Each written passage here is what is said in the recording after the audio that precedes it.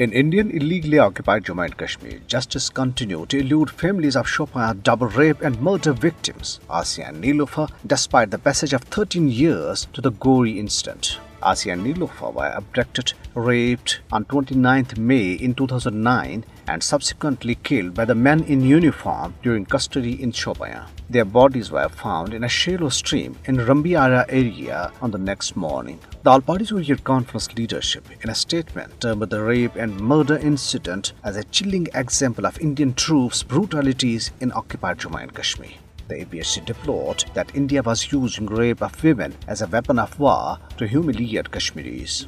APHC leaders Bashir Ahmed Butt, Abdul Samad Inqilabi, Zamruda Habib, Yasmin Raja, Jammu and Kashmir Muslim League, Jammu and Kashmir People's League and Jammu Kashmir Freedom Party in their statement said the Shopian tragedy was a serious attack on the collective conscience of the people of Jammu and Kashmir. It's worth mentioning here that as many as 11,255 cases of rape, gang rape and molestation by Indian troops have been reported in Indian illegally occupied Jammu and Kashmir since 1990. Meanwhile, Indian police have arrested as many as 19 people on the charge of anti-India sloganeering and stone pelting outside Muhammad Yasin Malik's house in Maisama area of Srinagar. Draconian laws have been slapped on the arrested youth. It is worth mentioning here that Maisama continues to face protests since Yasin Malik was sentenced to life imprisonment by an Indian kangaroo court in a bogus case on May 25th. On the other hand, a decomposed body of 22 years old youth was recovered in Islamabad district today.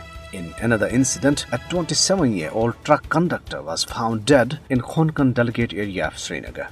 The World Kashmir Awareness Forum, in a statement issued in Washington, condemned the life sentence to Jammu and Kashmir Liberation Front chairman Muhammad Yasin Malik by an Indian court in New Delhi. The statement urged the international community, human rights organizations and the United Nations to play their role for unconditional release of the Kashmiri leader from Indian jail.